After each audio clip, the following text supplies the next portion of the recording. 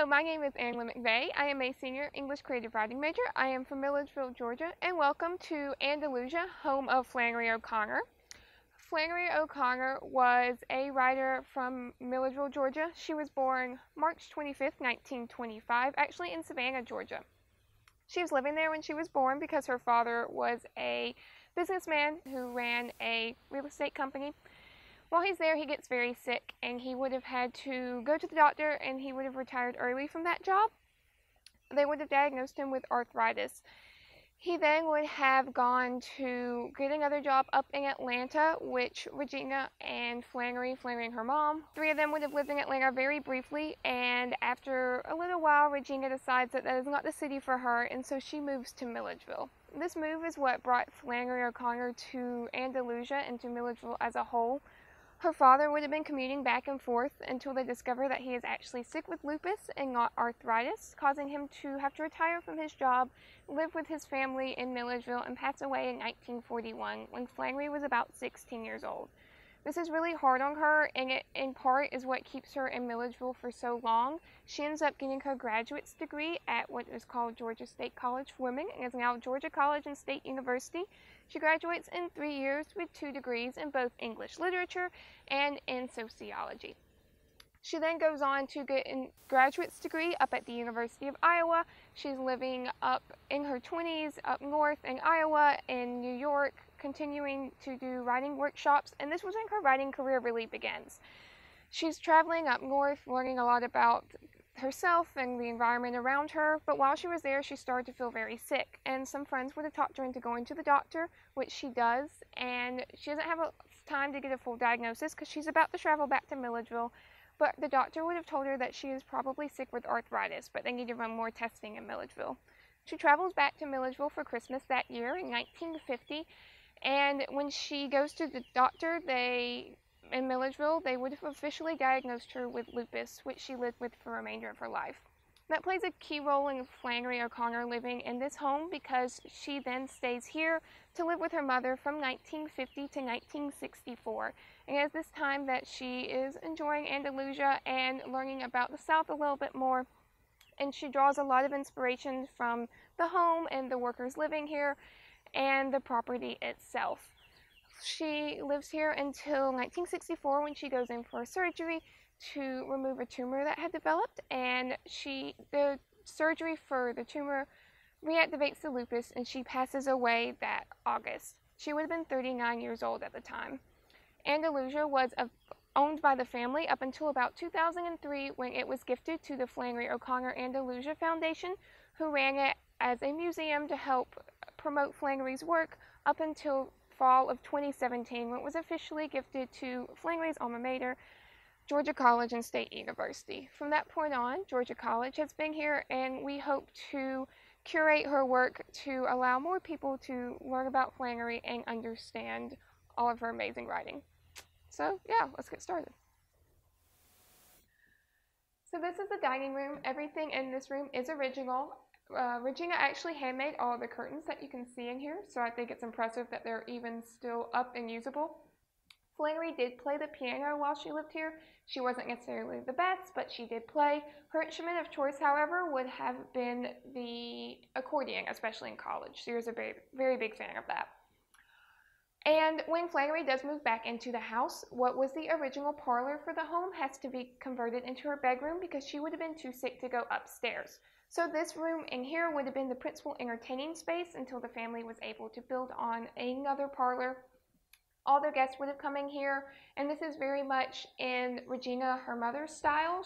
This was kind of the room that she was able to decorate the best and to the fullest. And the house was originally in what was called plantation plain style. So this is part of the original structure to the home and what the family would have had when they first moved on to the property. So this room is the kitchen, and everything that you see in here is also original, from the big stuff like the stove or the refrigerator down to the saran wrap in the corner or all the jars over there. Everything in this room is original. Flannery and her mother would have had their daily meals at this table right here. And while Flannery was living in this home, she actually did manage to sell the rights to one of her short stories for a movie to be made. It was called The Life You Save May Be Your Own. It starred Gene Kelly, and when Flannery saw this movie, she notoriously hated it because they take the ending and they change it, and the characters fall in love, and it's very romantic, and it's very different from what Flannery wrote. And she refused to sell the rights to anything ever again during her life. She does, however, make $800 off of this movie, and she uses this money to buy her mom this refrigerator. So that's how that ends up here. So this is Regina's office, and everything that you see in here is original and what she would have used every day. So Regina was quite the modern woman. She would have been running this farm mostly by herself. The way she ends up working here is actually because of brother Dr. Bernard Klein. He had purchased the land and had been running it as a dairy farm. When Flannery's father, Edward, passed away, he realized that Regina had no way to support herself or support Flannery, and asked her if she would like to help him run the farm, which she does. And when he unexpectedly passed away about 6 years into their partnership, she inherits the land along with another brother, Uncle Lewis. Lewis, however, is not here full-time. Regina would have been the only one here daily, making sure the dairy farm was running right, keeping an eye on all the operations. And at the height of this farm, Regina would have been in charge of 550 acres of farmland, 1,000 acres of forest, the 4 workers' houses, such as the Hill House and all the workers living here, and the 4 working buildings, such as the barn. So she had a lot of things to keep an eye on and maintain, and she was also keeping an eye on Flannery when Flannery moves back in here.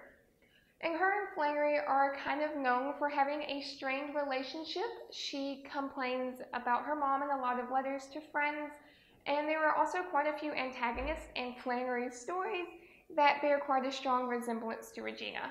It is important to note how lupus would have affected their relationship, however. When Flannery gets diagnosed, she is only 25 years old, and at this point had no intention of moving back to Milledgeville. She actually writes letters to friends saying that she plans on moving back up north once she feels healthy enough to leave. She just never reaches a point where she's well enough. So she definitely feels somewhat trapped here. It is important to note, however, that when she lived up north, she had written a letter to her mother every single day. And when Flannery does finally pass away, Regina leaves Andalusia and never really comes back. So they didn't always get along, but they did definitely have a strong bond.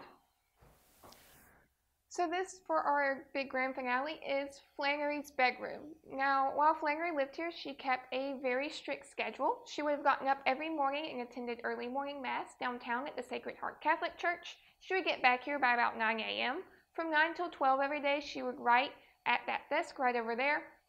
She would then go out with her friends to the Sanford House Tea Room downtown, get her favorite dessert, peppermint chiffon pie, and then she would come back here. If she felt like entertaining guests, she would, but otherwise she just rested for the day.